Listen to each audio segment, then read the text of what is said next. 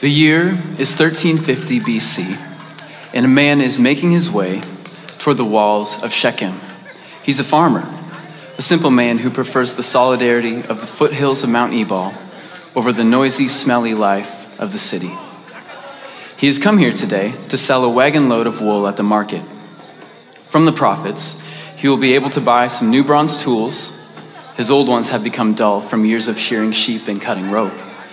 Some new softened leather for clothing, several pounds of salt, and perhaps, if there was some spare change, a small scrap of Torah written on a fragment of dried papyrus, which could be hung over the doorpost of his humble home in the country. As the man enters the city that used to be inhabited by Canaanites, the din of conversation, kids playing by the gate, and a watchman shouting a greeting from the wall meet his ears. He waves to the watchman and nods respectfully to some of the elders who are seated by the gate. Upon entering, he's greeted by the biggest structure in the whole city, the temple. Its large stones and great pillars towering over the rest of the architecture. But it's empty. This Canaanite temple, left over from the people who previously inhabited the city of Shechem, would never serve any kind of function for its new Israelite occupants. The countryman shook his head at the stunningly huge religious pillar, the Masabah, that came into view at the front of the temple. Someone would have to do something about this temple and its great pillar full of inscriptions proclaiming the presence and rule of the old Canaanite gods, he thought to himself. These were not built for the God of Israel. They were built for the gods of Canaan. Having this Canaanite temple at the center of a community that worshiped Yahweh was just wrong, even unnatural, he thought. After all, the gods of Canaan are not Lord here. Yahweh is. The gods of Canaan don't reside in the midst of this covenant community. Yahweh does. This temple, the man thought, would have to go. Well, I hope that different way of starting a sermon this morning helped us kind of step into the world of the Bible, which is what we're going to try to be doing throughout the sermon this morning. We're going to be continuing our series called Common Threads, where we are exploring some major themes that are like golden threads that run through the whole storyline of the Bible. And today we're going to be talking about the temple. Now, the temple is really hard to talk about because there's a whole bunch of other really important things that are all kind of integrated into the temple. You have kind of sacred holiness and sacred space wrapped up in the temple. You have priesthood wrapped up in the temple, kingship and land, they're all wrapped up in the temple. So to help me talk about temple in a way that is kind of focused and doesn't go for an hour, I'm going to be reading from a script for most of the sermon today, and you'll thank me when you're eating lunch at 12:30 and not 1:30. You'll also notice there are some handouts and notes around in the pews. My coworker Katie did a great job of putting those together. If you're not a handout person, you don't need to use them. Everything that's on there, I'm going to say from here. But if you are a note taker, if you do like to follow along, that will make it nice and easy for you to do that. And one thing I do want to point out about those handouts is there are 4 QR codes on the last page. If you're interested in further reading, there's a video in one of them, some more resources on this theme. There's some great additional resources at the end of the notes for you that you can scan with your camera. So today, we're really going to be trying to answer a few key questions. We're going to start off by asking, how did the ancient people who wrote the Bible understand a temple? What did it do? What did it mean? Why was it important? And what we're going to find is that the answer to this is really important for who Jesus was and what he accomplished, which in turn means it's really important for you and me. So we're going to dive in, and we're going to dive in with just a definition. And this definition is kind of loaded with a few different concepts, and then we're going to kind of unpeel the layers of this definition as we go. So we can think about a temple like this: a physical manifestation of the heavenly place in which God rules, rests, and resides, usually signified by a mountain and representing the whole world. I'm going to read that one more time because there's a lot. We can think of a temple as a physical manifestation of the heavenly place in which God rules, rests, and resides, usually signified by a mountain and representing the whole world.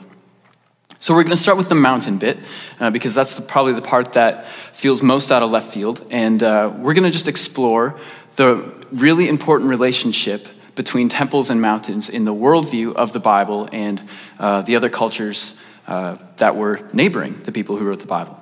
So I'm going to dive into my script and we'll explore that together. In the worldview of the ancient people who lived around the Mediterranean Sea, a place and time referred to today as the ancient Near East, gods lived on what was called cosmic mountains or world mountains, and they ruled from these mountains. Mountains were high, awe-inspiring, inaccessible environments, the perfect place for a deity to dwell. Opposite to how we as Westerners often think about mountains, in the desert environments of the Middle East, mountains receive more dew and moisture than the parched ground far below and are some of the most lush and green landscapes in the area. This vegetation was seen as the fertility and the blessing and a sign of the presence of the gods.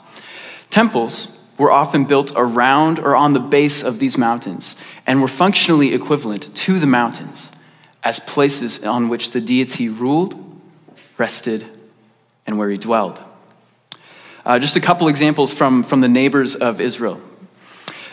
In the civilization of Ugarit, which they're right next door to the nation of Israel, their chief god El, he had temples, but he was seen as ruling from his mountain. We all know from the Old Testament, the Canaanite god Baal. He had temples, but he ruled from Mount Bashan, which you can also read about in the Old Testament. The Egyptians saw their temples as being built on the original mountains that first rose out of the waters of creation. Even Zeus, in much later Greek mythology, he lived on Mount Olympus. This is a very, very widespread understanding of the world. And the Old Testament shares in this. The Old Testament describes the God of Israel as dwelling on a mountain. And this doesn't start, as we might think, with Mount Sinai or even Mount Zion. This starts all the way back in Genesis 1 and 2. The most clear place where we can see this is from the prophet Ezekiel. He's reflecting on Genesis 1 and 2, and in chapter 28, verses 13 through 14, he's reflecting on Genesis 2, and he calls Eden the holy mountain of God. See, for Ezekiel, Yahweh's presence in the garden, like it's described in Genesis 2, meant that it had to be the mountain dwelling of God. Similarly, as I just mentioned, the tabernacle, it originated at Mount Sinai, which is referred to all throughout the book of Exodus as the mountain of God. The tabernacle, in turn, became a miniature version of this mountain dwelling of God and continued to create the conditions in which God first revealed himself. If you recall back to the Exodus story, God revealed himself in kind of the storm. There's lightning flashes, there's clouds and thunder.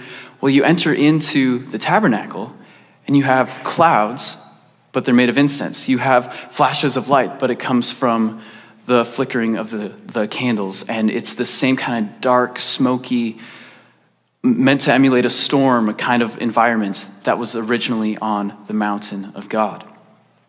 For this reason and others that we don't have time for, Old Testament scholar Michael Morales, reflecting on these ideas, says, the tabernacle became the portable mountain of God. So now we're starting to see this relationship between mountains and temples emerge. Finally, the temple in Jerusalem was founded on Mount Zion. And one of my favorite things is that if you go there to Israel, Zion is not a mountain, not even close. It's like a little hill. But all throughout the Old Testament, it's described as the largest mountain in the whole world. Isn't that funny? Not because it's really tall, but because that's where God dwelt. So theologically, it was the mountain, even though it wasn't physically.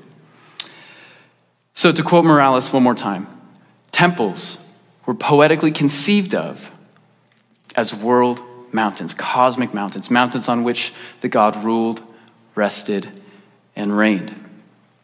So if the heavenly mountain was the place from which the God ruled, to enter the temple was to step onto the mountain, into the heavens, to the place where heaven meets earth. Thus from there, as well as from the mountain, the God ruled, rested, and resided. So that's this relationship between mountains and temples. So as we've just seen, temples were not simply symbolic of the presence of the deity. It's not that the temple just kind of stood for or represented this heavenly mountain dwelling. Instead, entering into the temple was seen as actually entering into the heavenly mountain dwelling. N.T. Wright says, when you went up to the temple, it was not as though you were in heaven, you were actually there. That was the point. This is seen throughout the Old Testament, but is especially clear in several of the Psalms, where Yahweh is described as both in the temple and in the heavens at the exact same time. This is seen best in Psalm 11, verse 4, where the poet writes, get this, the Lord is in his temple, the Lord is on his heavenly throne. Just right back to back. Because they're both the same thing. It's not one in contradiction with the other. To be in the temple was to be on the heavenly mountain. And when you think about it, this makes sense of why the curtains of the tabernacle and the temple and the Ark of the Covenant in the Holy of Holies, it's all decked out with like cherubim, right? These like crazy looking winged creatures, right? Because to enter into the tabernacle or the temple was to enter into the heavens and be among heavenly beings.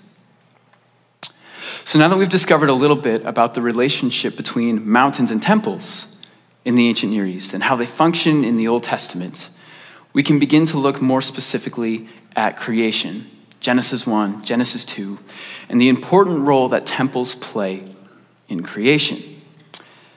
And you might be thinking, Matthew, have you read Genesis 1 and 2? There's not a temple there. Just hang with me. In the stream of ancient Near Eastern creation accounts, so these other cultures, they're writing stories too. They have ideas about how the world came into being and how it was created by their false god that they worship. The typical way that it went, the typical kind of story, went that the God creates, orders the cosmos, kind of puts everything in place, and then builds a temple to rest in. The best example from this is in the Babylonian creation story, which is called the Enuma Elish. Their god named Marduk. He creates and orders the cosmos. He's made king, all this good stuff. And at this occasion, here's what Marduk says.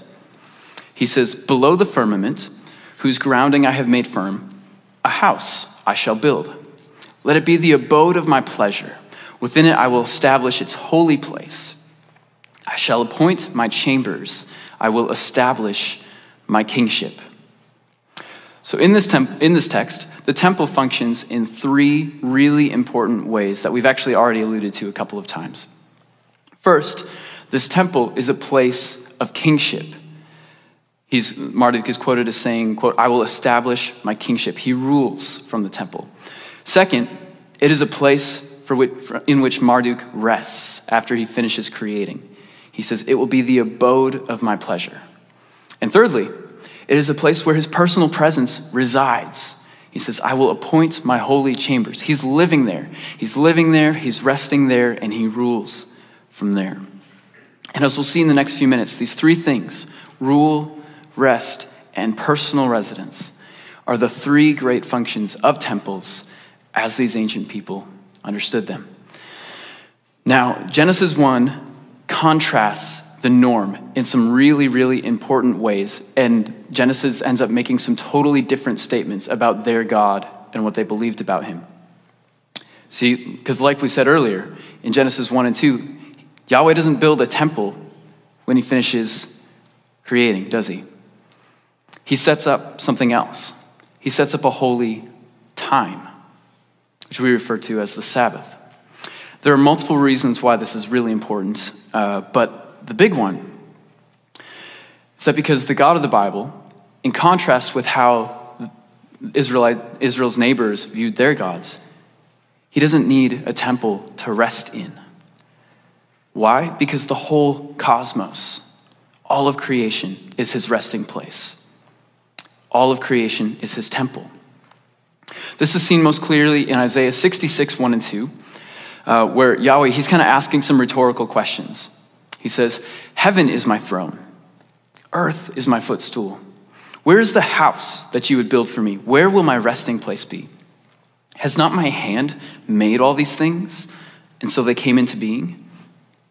So just like in the Babylonian text about Marduk that we discussed, Yahweh also has a place of kingship. But it's not this brick and mortar temple. He says, heaven is my throne. Like Marduk, Yahweh also has a place of rest. But he says, earth is my footstool. Not this little spot. He says, I kick back and put my legs up on the earth. That's the image. And a place, he also has a place where his personal residence resides, but it's all of the heavens and the earth, not a brick and mortar temple. So you see the different statements that Israel and the early chapters of Genesis are making about God. So when Yahweh sets aside a holy time instead of a holy place in which to rest, Genesis 1 and 2, they're critiquing their neighbors and the way that they saw their gods. And they're saying that for our God, all of creation, the whole cosmos, the heavens and the earth, that's our God's temple, not this little building. His rule is everywhere. He doesn't need a certain central place to rest or rejuvenate. He doesn't need to rest. And his personal presence, it radiates through all of creation. Now later Israelite thinkers like Isaiah, they're reflecting on Genesis 1 and 2, and they're formulating all this, and they clarify it all, and they just put this little statement in here of God putting his feet up on the earth and ruling from the heavens, and that's just a reflection of Genesis 1 and 2. So from Genesis 1, Isaiah 66, and other passages like them, we can see that all of creation is Yahweh's temple. Nevertheless, in an effort to restore a relationship with humanity that had become estranged from him, Yahweh does eventually live among a people in a tabernacle and later in a temple. This is, of course, among the people of Israel. But here's the remarkable thing. The construction, or we might say the creation of the tabernacle and temple, it's actually modeled after the creation of the cosmos in Genesis 1 and 2. And they're therefore meant to be seen as taking on the same sort of cosmic significance as the original creation in Genesis 1 and 2. So I had originally put together a list in my own words of all the ways that the authors of the Bible had kind of linked the tabernacle and the temple to the creation of the cosmos. And then I found this quote by a scholar that had all the same things, said it better, and in about half the words that I'd said it. So we're just going to read him instead. Gordon Wenham wrote this. Many of Eden's features anticipate the design of the tabernacle and the temple in Jerusalem. For example, both Eden and the tabernacle and temple had their entrances facing toward the east. The cherubim, which are traditional guardians of holy places in the ancient Near East, are placed at the entrance of Eden in Genesis 3, and they're also found decorating the tabernacle and the temple. Gold and rare stones, which were a part of the decorations of the tabernacle and temple sanctuaries and the high priest's garments, were also found in Eden. The 7-branch candlestick, or menorah is the Hebrew word, is decorated in tree-like terms and corresponds to the tree of life in the garden. We can get even more specific. The same verb to walk, which is used to describe God's presence in Eden, is used to describe his presence in the tabernacle and the temple. And finally, Adam is put in the garden to work and keep it in Genesis 2, which is a combination of verbs also used to describe the Levites in the tabernacle and the temple. And to this list, we can add even a couple more things. When Yahweh is first describing to Moses, here's how you're going to make the tabernacle. He does it in 7 acts of speech, followed by a command to keep the Sabbath. That sound a little bit like Genesis 1? It does. Similarly, the temple construction is described as taking 7 years. The construction of both mirror the construction of the cosmos in Genesis 1. And finally, has it ever stood out or seemed weird to you that when you read descriptions of the tabernacle and the temple, it's like, why are these things full of fruit and tree decorations? Does that ever seem weird? Well, it's because it's meant to recall the garden and the abundance of the original creation, Yahweh's cosmic temple. So, the tabernacle and temple, modeled after Yahweh's original good creation of Genesis 1 and 2, they serve as a miniature new cosmic temple.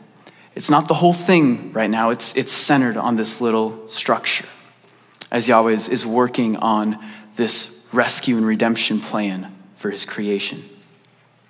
The corruption of humanity and Yahweh's original creation, which is highlighted in the early stories of Genesis and highlighted by the Egyptian Empire in Exodus, they've met their match in this little tent of the tabernacle. Here, Yahweh's rule, rest, and personal residence, these three primary functions of the temple, they're restored, but in miniature. Here, his presence is with humanity in a way that had been lost to the rest of the world because of sin. Furthermore, this structure reminded Israel that in a true Genesis 1 fashion, the whole cosmos was meant to be a place of Yahweh's rule, rest, and residence. The tabernacle and temple prophetically held out an ideal that claimed that all is right only when Yahweh's rule, rest, and residence are at home in every corner of creation. It is in this sense that the tabernacle and the temple are cosmically significant. They're making statements about the whole of creation, about all of the world. N.T. Wright helps us out here. He says, the temple was a miniature version of the whole creation. It's another part of the definition we originally read. And this temple, it proclaims a better future reality of Yahweh's rule, rest, and residence over a creation that had fallen away from the realities it was designed for. Now, we're going to look at one really quick line that really pulls all this together. And it's from an ancient Israelite commentary on Genesis. So the people of Israel, they wrote a lot of things that aren't in the Bible, and a lot of it was stuff that's like thinking about, explaining, interpreting the Bible. One of those writings that's focused on Genesis is called Jubilees. And in Jubilees chapter 8, as they're just thinking about Genesis, thinking about these things, they're talking about the Garden of Eden. And here's how they're thinking about the Garden of Eden. Here's what he says. The Garden of Eden is the Holy of Holies. And you're like, what is the Holy of Holies? Like, I thought the Holy of Holies was in the tabernacle and the temple. But they'd say, exactly.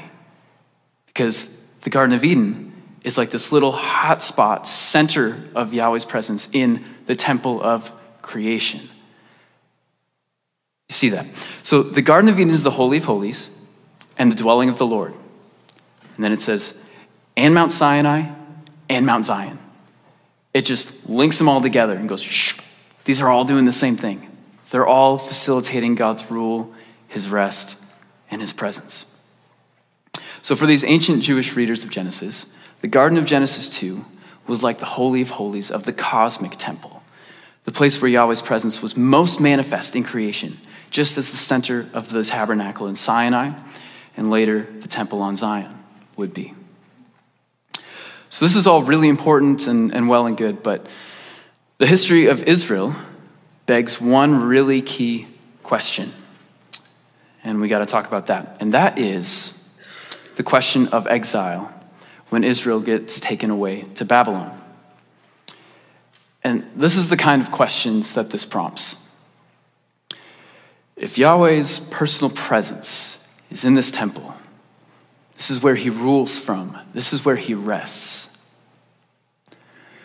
what happens when people from another land who serve other gods come and destroy it? What does that do to your worldview? What does that do to how you understand God? Has Yahweh just been defeated by the Babylonian gods? Is he not as strong as them?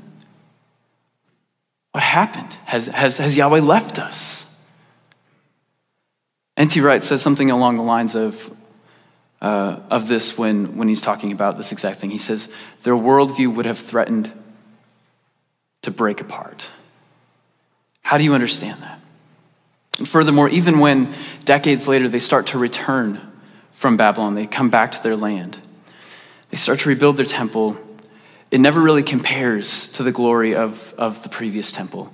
And they're still under the rule of Persia, and then Greece, and then Rome. And the glorious presence of Yahweh didn't return to dwell in the temple as it previously had. So most of Israel, they continued to think, speak, and write as if the exile was continued, even after some of them had come back to the land. And the all-important question they asked was, can Yahweh really rule if Persia, Greece, and Rome rule his people? And that is the world that Jesus stepped into in the first century under Roman occupation, with Israel seeing itself primarily as still in exile, under occupation, waiting for redemption, waiting for God to show up, reestablish their kingship, and bring freedom. And the Gospel of John is actually especially interested in these exact themes. And we're going to pick up in chapter 4, verses 20 through 24. We're going to pick up in a conversation Jesus is having with a Samaritan woman. And the Israelites and the Samaritans, they didn't like each other very much. They had some really significant rivalries, kind of some animosity, and that's going to show up here. So starting in verse 20, the woman says to Jesus, "Our ancestors worshipped on this mountain, but you Jews claim that the place where we must worship is in Jerusalem." "Woman," Jesus replied, "believe me, a time is coming when you will worship the Father, neither on this mountain nor in Jerusalem. Yet a time is coming and has now come when the true worshipers will worship the Father in the Spirit and in truth, for they are the kind of worshipers the Father seeks. God is Spirit, and his worshipers must worship in the Spirit and in truth." So they're having a debate about which temple and which mountain is the right one. Now, we've gotten far enough that we know now how significant that debate was. It was, which one of us is truly his people? Which one of us truly has Yahweh and his personal presence and his rule coming from our land, from our people, right? So important, crucial to how they saw themselves and understood themselves. And Jesus seems to almost dismiss it, doesn't he? He doesn't even really address the problem and says something else instead. Doesn't that seem weird? It would have seemed weird to the woman. But John has already kind of set us up to kind of get a sense of what's going on here. If we rewind 2 chapters back to John 2, Jesus makes one all-important claim. He claimed to be the temple. Claimed to be the temple. Meaning that everything that we've discussed, everything the temple did, everything it functioned as, facilitating the rule, rest, the personal presence of God, the place where heaven and earth overlap and meet, Jesus proclaimed that he was that. That he was that. Here's what he says. So the Jews say to him, after he's just driven out the money changers, people selling livestock, they ask him, "What sign can you show us to prove your authority to do all this?" Jesus answered them, "Destroy this temple, and I will raise it again in 3 days." And they replied, "It's taken 46 years to build this temple, and you are going to raise it in 3 days?" And then John, the author of the gospel, he kind of butts in and he gives us a little note. He's like, the temple that he spoke of was actually his body. It's not the building. He's like giving us a little hint. He's letting us know what Jesus is talking about, what he's actually getting at. So we got to let that sink in. Jesus proclaimed to be the temple. So the idea of the temple, it wasn't that Jesus made it irrelevant. It's not that he came up and said, "Oh, you silly people, you've been, doing this temple thing and for so long that's outdated now." No, he became it. He incarnated the temple. He embodied it. Now the person of Jesus was where God's rule was made manifest, where his presence rested, where he resided. As the temple, Jesus mediated God's presence to creation. As the temple, Jesus provided a way and a setting through his death and resurrection in which people could have rest with God and God could have rest with people. As the temple, Jesus facilitated the kingship and the rule of God. He talked about it all the time. We talk about it all the time, the kingdom of God, right?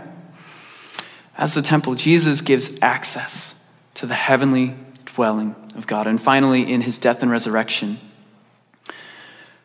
new creation began with the final trajectory of making all things new. And that's still what we are hoping for and waiting for. And that's what we experience when we are joined with Jesus, when we're filled with the Spirit and baptized into him.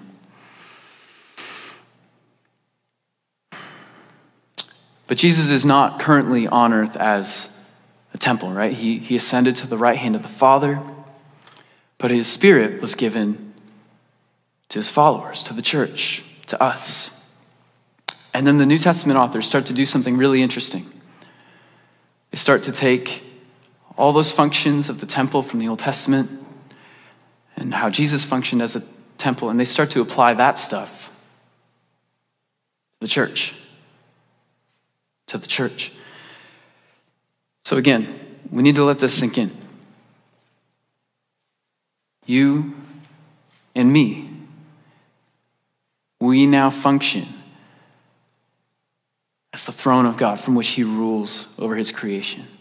We now function as the place in which his presence rests and where he resides.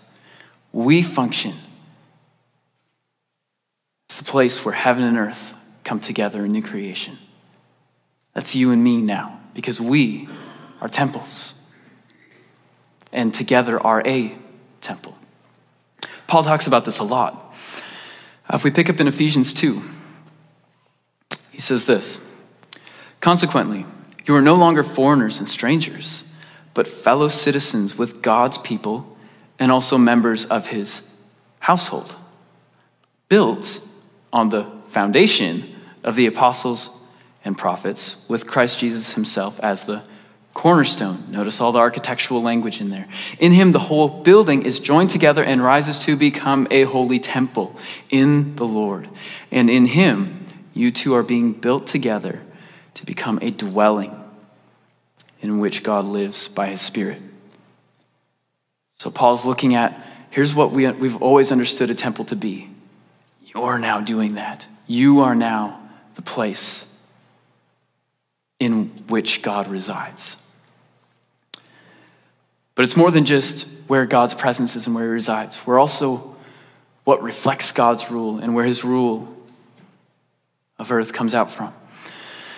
1 Corinthians chapter 6, Paul's dealing with some immorality in the Corinthian church. And he's trying to get through to them like, the way that you're living is incompatible with who you're following, right? And he picks up in 1 Corinthians chapter 6, we'll start in verse 19. He says, do you not know that your bodies are temples of the Holy Spirit, who is in you, whom you receive from God? You are not your own. You were bought at a price. Therefore, honor God with your bodies.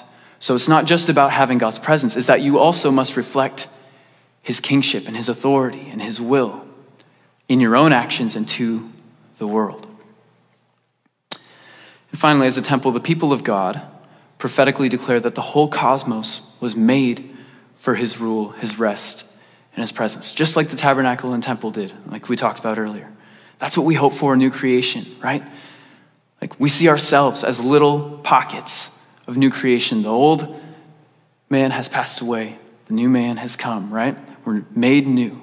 And we're waiting for that to happen to all of creation. And we, as a church, an outpost of new creation, we're saying this is the trajectory of the whole cosmos, the new heavens and the new earth, right? Whereas Paul says, talking about these things in 1 Corinthians 15, he says, God will be all in all. And all this is starting to sound eerily similar to the early chapters of Genesis again. In particular, as we come to the end of our theme in the story of the Bible, in Revelation 21, verse 22, here's what John describes as he sees a vision of the new Jerusalem, the new heavens, the new earth. He says this: I didn't see a temple in the city because the Lord God Almighty and the Lamb are its temple. I didn't see a temple in this city because the Lord God Almighty and the Lamb are its temple. So we don't need a tabernacle anymore. We don't need a temple anymore. We don't need a brick and mortar structure from which God's rule, his rest, and his presence flows out from. We don't even need the church primarily for that anymore. Why? Because God's personal presence is there itself. It doesn't need to be mediated through something else. The cosmos, once again, has become the temple because it was made, creation was made for his presence, for his rule, for his residence. And this causes me to stop and reflect and ask some questions. Because if I am this, and you are this, if this is what we are, we're temples of God, and this is what we're made to do, to function as a temple that mediates his rule and his rest and his presence. Do we do that? I know sometimes I do. Sometimes I definitely don't. You know, when an annoyed word becomes a mean or passive-aggressive comment, I'm not doing that. I'm not reflecting the rule and rest and presence of God. When I'm out in public and I maybe don't give somebody in the checkout line or whatever the attention and intentionality and care and acknowledgement that they deserve, I kind of just blow them off. That is not doing that very well. But what I find helpful is that thinking of yourself as a temple and kind of understanding, this is how the biblical authors thought about it. This is what it meant. It kind of gives you a framework, doesn't it, to think about and assess. Where am I at? How am I doing with this? Am I reflecting God's rule in the choices I make in my personal life and then in how I interact with people around me? Am I reflecting a life that is at peace and at rest with my Creator? Am I living a life that is reflecting and communicating the fact that God's presence is in me and flowing out of me? When you interact with other people, do they feel like, wow, there's something different about that person? What they're experiencing is a little bit of new creation, a little bit of heaven and earth coming together. So I want to invite us to just pray for that. And I think the Spirit will encourage us in the ways that we do that well, in a lot of different ways. I know all of us do. But I know all of us also have areas that God would like to just bring to our attention and say, hey, I don't know if this is reflecting these things. I don't know if this is compatible with who you're made to be as a temple. So why don't you stand and just with open hearts, open minds, we're going to invite the Spirit to speak. And we're going to be available to whatever he wants to say. Let's pray together. We love you, Father. And we thank you that you have called us together and each of us individually to be the temple of your Spirit, to be the place from which you rule your creation, the place in which you rest and come close to your creation, and where your personal presence resides. God, what a privilege, what a gift. And we say we're sorry for the many times when we don't live in a way that is in alignment with that, where we don't make choices and treat other people in a way that is in alignment with that. God, that's what we want to do. So by the power of your Spirit, would you help us? Would you help us to do that? We invite you to speak, to lead us in our day-to-day, every moment, to do that, to mediate your presence, so that other people would feel your love, your presence through us.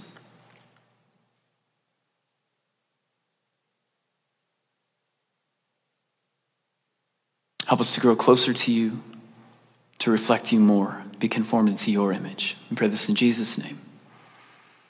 Amen. Amen.